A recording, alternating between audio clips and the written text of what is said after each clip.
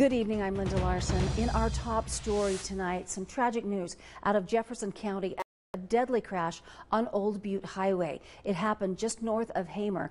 Idaho State Police say a horse and its rider were killed on Monday after a semi-truck hit them.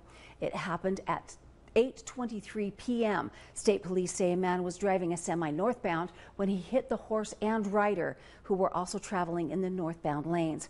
The rider was thrown off of the horse, and both him and the horse died at the scene. The deadly crash remains under investigation.